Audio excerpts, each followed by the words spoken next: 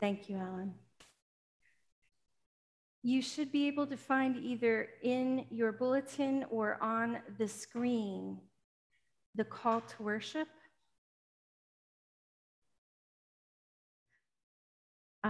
Actually, we're going to start with a little prayer here. Oh, holy God, we would like to gather and focus on worship. So give us breath, patience, laughter.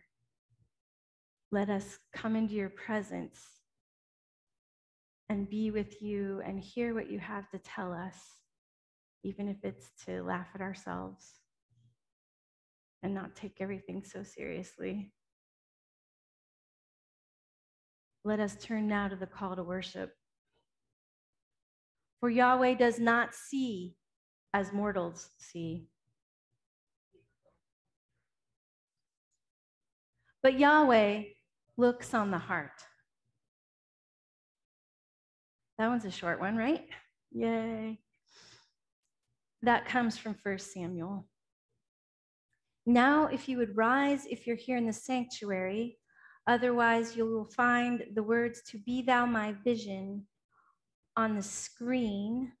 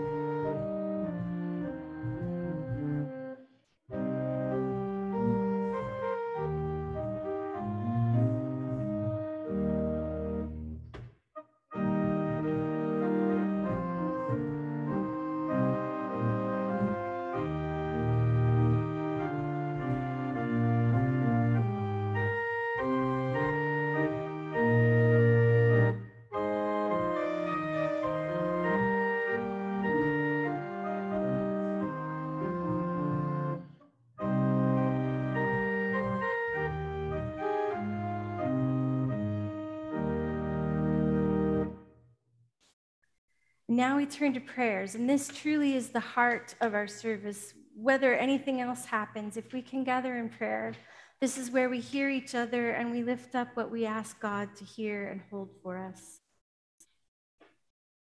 We begin with prayers of concern, and I'm going to give you the list of those about whom we know, and then I will ask that you add your prayers to those that we have already named. We begin with Kevin, who is a member of our church and who this week hit a really tough spot with his mental health and was hearing voices that were telling him to hurt himself. And he was trying to escape them. He jumped through the window of a motel and got cut up. He's in intensive care, but he's okay. He calls me 4 times a day and he's eating and complaining about the food. So in point of fact, they're trying to regulate a few parts of his body because part of what happened is that he took too many of his medications when he was listening to the voices, and they're pretty toxic in the wrong proportions. Once he's out of intensive care, he'll probably go to a psychiatric facility, and this is all actually a really important and a good step for him because his mental health is not letting him take care of himself the best way he could right now. And we've been struggling for quite a while to have better care and better wraparounds for him. And I think now that unfortunately he's actually hurt himself, that may happen. So for Kevin, and for those for whom Kevin wears the face for us and reminds us that there are people living among us who live all the time with mental health conditions. And some of them are really well managed, and we would never even guess that people are living with depression, anxiety, different kinds of mental health conditions. And sometimes, especially in times of trauma with COVID, people are overwhelmed. And we're seeing more of that happening now. So even those who provide care for our vulnerable community living with mental health conditions are feeling overwhelmed too. So for all those who need light in their minds and their bodies, stability, we pray. We are praying also this week for names that we've been upholding for a while. Huntley, as he continues his recovery following his open heart surgery. Doc Gilmore has been a great guide to him because Doc went through a really big surgery himself, and Cindy, was right there with them. And Doc was able to give Huntley advice. So we are grateful for those who walk a tough road and then can look back at it and learn from it and become a companion of encouragement to others. We are thinking of Scamp as she's recovering from her final chemo and will come upon her diagnostics not so far away. We think of others also living actively with cancer. We think of Richard and his lovely wife, Sandra, who is here with us this morning. We think of Judy and Bill, who lives with a chronic condition. Claire, same thing. Others who are in recovery from cancer diagnoses. We think of Sasha, who always has challenges, but is a beacon of hope to all of us. Nancy Davis, much the same thing, coming to her next round of chemo, and always positive. We think of Sasha's granddaughter, Mary, and her heart. We always pray for Mary's heart. We pray for John Pepper. We pray for Alice and John's son, Brian, as he continues to live with ALS and come into the home stretch of his journey here on earth. We think of Barry and Jan. We think indeed of the Corrigans who are saying goodbye this week. We think also of the Poraths who had a private memorial service to remember both of their parents last Sunday here. And now, having named all these names, are there other prayers of concern that anybody, we'll start in Zoom, and Cheryl has a microphone for here in the sanctuary. Does anybody in Zoom have a prayer of concern that you'd like to name out loud? If so, please unmute.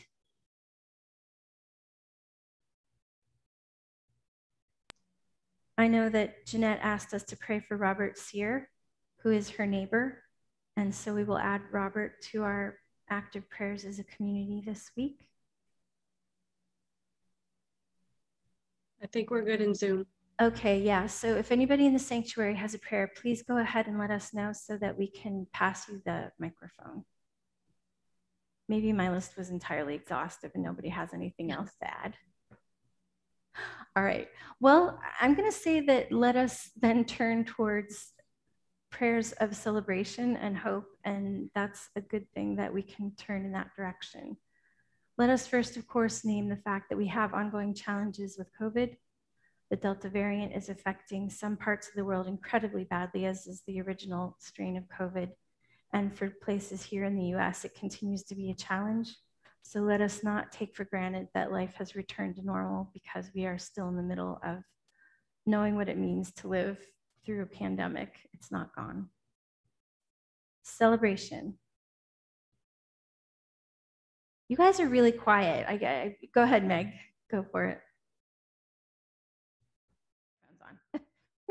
I'm not sure if my sister Kate is here via Zoom today. She is. Oh, good. I know she's very happy because her son David has flown in from Washington, D.C. to Seattle. So she has both her sons and her daughter-in-law with her, and she's going to celebrate her birthday tomorrow. So happy birthday, Kate. Woo-hoo. Congratulations on a wonderful gathering, Kate, and a happy birthday to you. We have another prayer coming here in the sanctuary. What we'll mention as celebration also that Autumn Varan is turning 15 today. So if you're a teenager, 15 is a great number to turn because it's one step closer to driving, among other things, right? And here's Sue with a prayer of celebration and gratitude. First, we'd like to celebrate a birthday tomorrow for Jean. She's going to be 89 years young. 89. Jean is going to be 89. Wow. And also, I just want to say, what's a time of year to celebrate the loving chaos of having our families come from all over the world. And I think of Sasha and her chaotic family, and I think of Arden and Meg, you, and Wendy with your family. So it's just wonderful to hear about all the lovely chaos, and let's celebrate that. And your family has just left you, right? So you've had your chaotic family here as well. We have another prayer from Ginger. We're so grateful to be in this beautiful town. We had the Jackson Bridge dance yesterday and all the people that came out, and it's just wonderful to see people after years of not being able to kind of give a hug. So grateful for our little village. And again, I think the fact that we have the shadow of Delta variant with us makes every gathering precious. So we appreciate them all the more. Any other prayers of gratitude or celebration here in the sanctuary? Then in Zoom, does anybody have a prayer of celebration or gratitude that you'd like to unmute and share with us? Go ahead, Kit. You're muted. There we go. We heard that our grandson tested positive for COVID last week, and he has been just a drippy nose, and we're grateful that's all he's had. Right. It was a scary phone call we got. Yeah, I bet. Again, not to take for granted our well-being in the middle of all of this. We still have children and young people that haven't been vaccinated, and we know that even if you have had the vaccination, you can still contract it and pass it to others. So we're not immune. And so for everybody living with it, and for those that are living with the remembrance of it, we're grateful though that your grandson is well. Yeah, thank you.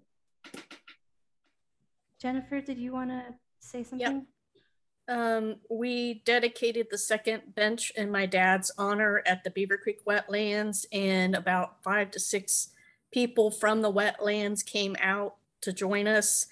And it was just, even though it was hot and humid and there were a lot of mosquitoes, we made it through, and it was just a beautiful ceremony. And I'm just glad we got it done. Thank you. And again, some of these are bittersweet acknowledgments that for Sandy and for Jennifer, they're remembering their father with these memorials.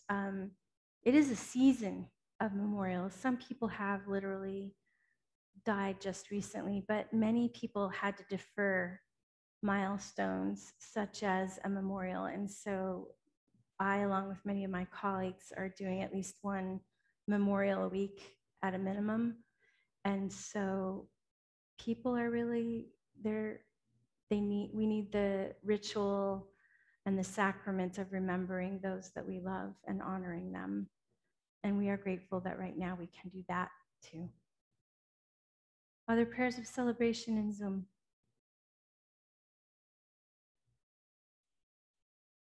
Please join me in prayer.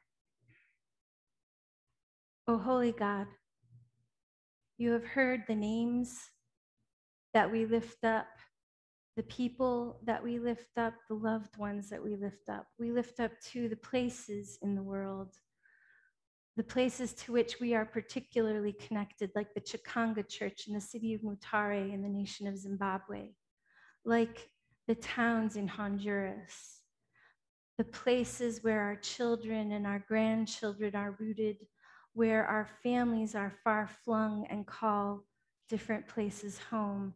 And by these relationships, this web of connection, we are knitted together. And some of those places continue to be at risk. They are burning, they are flooding. the clouds come across the nation to change the horizon here so that our sun looks different than it did on other days. We are reminded that what happens in one part of the world is happening to and for all of us. And as we must see God in each other, we must see our accountability to your creation in the way the world is hurting and in need of healing even now. Not just our bodies, but our entire earth becomes the body of Christ. And as we say, your body broken open and renewed so that love would flow out and come down through generations is now our body. And each one of us is part of your body, part of your community, part of your kingdom. May you hear us as we cry out and as we celebrate and as we sing. And oh God, please help us to hear our brothers and our sisters and the parts of the world in which they live that too need your love and attention embodied in how we live and love in this world. And God, before we speak together in prayer, we offer you first our silence.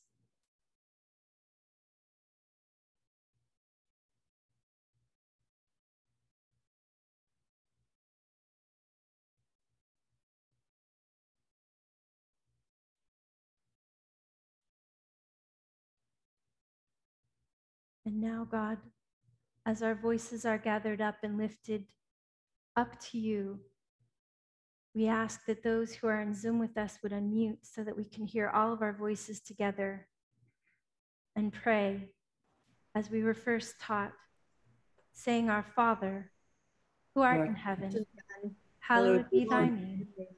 Thy kingdom come, thy will be done on earth as it is in heaven.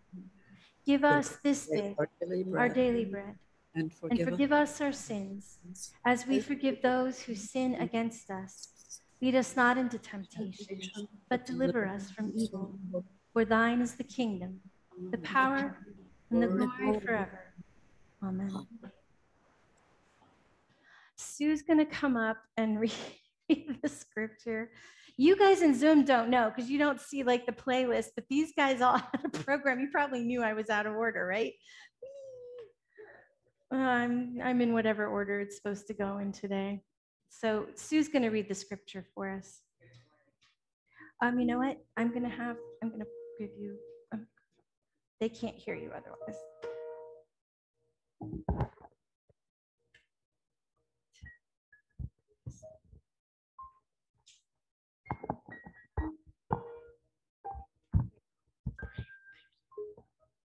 Good morning. This is a scripture according to Matthew chapter 5 and 7. Matthew chapter 5, 1 and 2, and chapter 7, 1 through 5. When Jesus saw the crowds, he went up to the mountain, and after he sat down, his disciples came to him. Then he began to speak and taught them by saying, Do not judge, so that you may not be judged. For with the judgment you make, you will be judged, and the measure you give will be the measure you get. Why do you see the speck in your neighbor's eye, but do not notice the log in your own eye? Or how can you say to your neighbor, Let me take the speck out of your eye, while the log is in your own eye? You hypocrite, first take the log out of your own eye, and then you will see clearly to take the speck out of your own neighbor's eye. So ends the reading.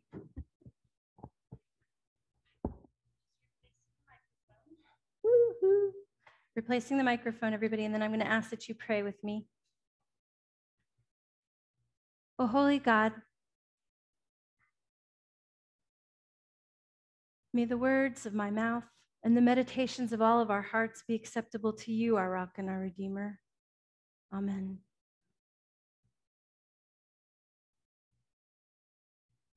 Okay, so remember that we are this month thinking about self-care, and we are thinking about the ways that Christ used humor as part of self-care. This text is taken from quite a long chapter that focuses, well, multiple chapters that focus on the Sermon on the Mount. And some of the greatest lessons that Jesus gave to us come from that text. Today, we focus on one that is actually intended to be humorous, but in its humor, by throwing up this startling image, it's intended to cause us to pause, chuckle, and then think.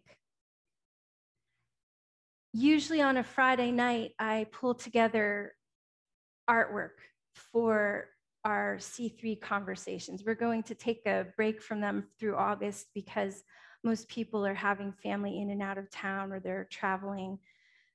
But I did actually pull together the artwork for this scripture this past week. And the interesting thing about most of the art that was created for it was that in the 14th, 15th, 16th century, this image and others like it were used to create teaching moments. So there are all these almost cartoon-like images that were printed on printing presses and distributed to people as lessons in what it meant to be a good Christian.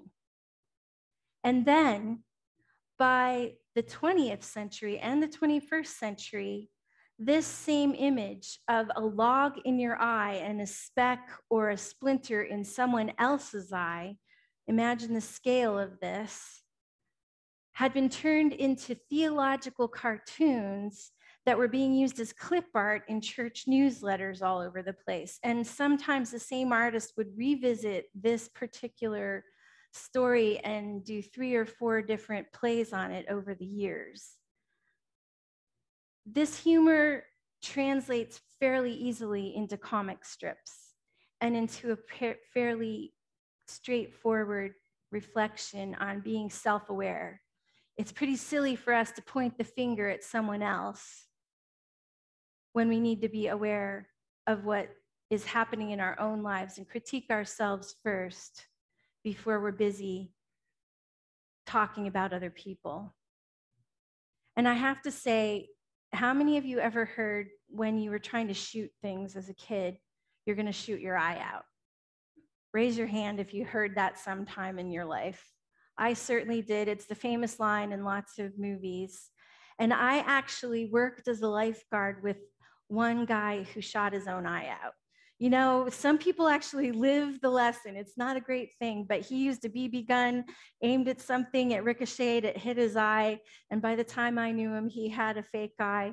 And he used to take it out and scare the kids at the pool and tell them that a shark had taken his eyeball out and stuff like that. So he made the most of it. You know, when you're a teenager, you do these kind of things. So there is that sense of humor, even, yeah, with mom's warnings and good wisdom. Please don't shoot at things that might take your eye out. But this is not about the physical body. This story, this wisdom is about our inner vision, our inner voice, and our awareness of self. Anytime you find yourself turning your eyes or your finger or your voice towards someone else and saying, I wish they would ... you know, fill in the blank, whatever pisses you off, makes you upset, and you're critiquing somebody else, that's usually when it would be a great time to take a very deep breath and realize that if something is bothering you, it is likely a stumbling block in your own life, and you may want to think about your own relationship to the circumstance, whether it's personal or systemic, that got you so bothered and hot and irritable anyway. I say this with an acknowledgement that we are often our own worst critics. Sometimes you don't have to say something to anybody else because their own inner voice, the editor that is always right there willing to jump in and say, you really should do it this way.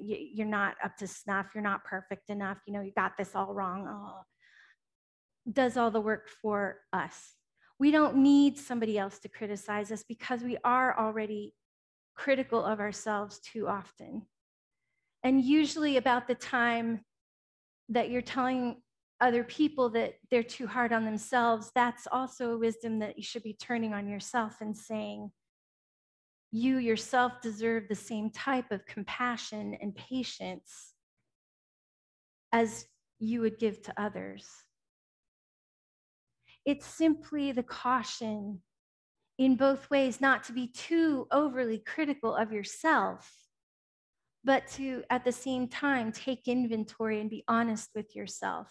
If you're willing to turn your finger or your voice or your eyes towards someone else in a critical way, just know where you stand in relation to that situation and perhaps offer some compassion, both to yourself as well as to the one that you might criticize. Somebody from the 8 o'clock mentioned that the great example of this is when we're on the road and we're criticizing other people's driving, of which I am often guilty. I get impatient when other people are doing something ahead of me, like they're either going too slow or they're going too fast and scaring me, either one, and any extreme. And then I think, okay, right now is a great time again. Take a deep breath. Take your time. You'll get there when you get there. We can't be responsible for other people's behavior. The only person we can change is ourselves. But let us be compassionate with ourselves and learn the lesson of taking a breath, letting it go if we're not in charge of it, and looking inward first. With that same awareness, let me offer you this final thought about what it means to take the log out of your own eye before you try to look at or respond to the splinter in someone else's. This week, we remember Martha Chandler, the mother of Ellen Chandler, who is the director of Jackson Cross Country Ski Touring Foundation. Martha lived a venerable life, and if you were in Friday sliders or gliders, she was one of us. And often she couldn't even really see the tracks, but she would get out there, even this past year, and she would ski on the flats in the good parts of the tracks, and she just kept going, and she was in her 90s doing this. And so I think of myself and my own fears. Sometimes the thing that gets stuck in my eye is the criticism or the fear that just has me stopped. And I'm so busy like being frozen or looking at everybody else and judging that they're so much better than me. I don't even know if I should be out here. That becomes the log in my eye. And sometimes it's when I pause and I think about 3 of the women who have made a difference for me to have the courage to enjoy cross-country skiing. And I start with Betsy Harding a few years ago. The first piece of advice that she gave me was smile. Because when you smile, you relax all of your muscles and you're not as uptight, you're not as clenched up, and you'll do better. And then up at Prospect Farms, on that first hill that gets you up to the top of Prospect Farms, I was afraid to go down it. I was really afraid to go down any kind of hill on my cross-country skis. But guess who was at the top of the hill one of the times that the log in my eye, the fear that was stopping me, my own worst critic? Sarah Kimball was up there. And if you're from Jackson, you know Sarah Kimball. She skis in a it's an adaptive cross-country ski. It's a sit ski. She can't walk without braces. She's largely in a wheelchair, but she bikes, she skis.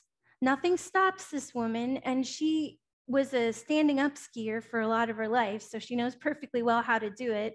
And she coached generations of people, her own children included, I'm sure, about how to ski well. And so there was Sarah Kimball sitting in her sit ski next to me at the top of the hill. And from her sit ski, where she can't use her legs in the same way anymore, she was coaching me. Hey, bend your knees in a little bit and then bow out and just, crouch down, center your weight. And I was remembering Betsy saying, smile, Gail, smile, and relax everything. And then there's Sarah Kimball telling me to how to get in the right position and maintain my balance. And I went down the hill. And I've never been able to be as afraid on a hill ever since, because I can hear right now Sarah Kimball's voice in my head and Betsy's voice in my head. And then last year, the last 2 years of Friday Sliders and Gliders, I got to have the privilege of skiing with Martha, who was out there and couldn't see the tracks. But she skied because there were parallel tracks in the snow, and she loved to move and she wouldn't give it up. How can I let the log stay in my eye? How can I let the obstacle remain in my life when I have these voices who have helped me remove it? Skiing is a joy for me. I'm so fortunate to have found it. I'm not going to be a competitive Olympic skier. I don't claim that. I'm just saying I love it. And sometimes we have to change things we love and find new things. I told you last week, Brian, living with ALS, who tells us that he is dying, took up the passion of bird song and bird watching because he could do that. He can do it from his wheelchair. He can hear the songs and tell me what birds are singing.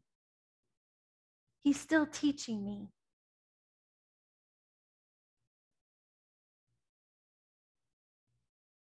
Don't spend too much time criticizing or looking outward at others, but also don't let the critical voice stop you. Let the wisdom of those around you and their compassion, which is what we've been asked to show, the non-judgment, the openness to say, you can do it. Smile, relax, bend your legs. Just get out there on the flats if that's what you can do. Move your body. However you are able to be in the world, be in the world. And know that you have something of value to share with others, and that it is the voice of compassion, the voice of love, not the voice of judgment for yourself or any other. That is the holy voice that has been released into the world. And with humor and love, that voice, if you listen for it, and that voice, if you offer it, will make things possible that you thought were impossible. Will remove the logs and the beams and let you tend to yourself and others and experience what this world and this life, this heaven on earth has to offer for us. Brothers and sisters, smile, relax, bend your knees, and give it a try. Thanks be to God. We turn now to a time of offering. If you're here in the sanctuary, there's a basket in the back, there are plates in the front, there are envelopes in the pew if you are physically giving today. There's a way to give online, jxncc.org. Many of you have given in advance, and for all the different ways that you make this commitment and help us remain healthy in these times so that we too may respond to others, we give you thanks.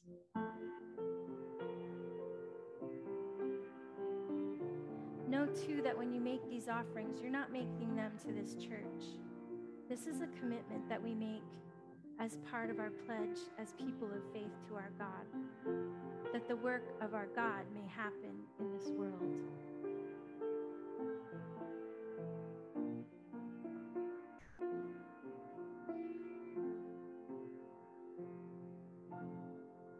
Now, if I've got everything in the right order, we're turning to a hymn. Am I right? Okay, if you're in the sanctuary, feel free to rise if you're able. It will be page 529 in the red hymnal. We're going to take our best stab at this. I know that there's not a musical score here for the folks that are looking at the words from Zoom, but we're just going to do our best. And it's one verse.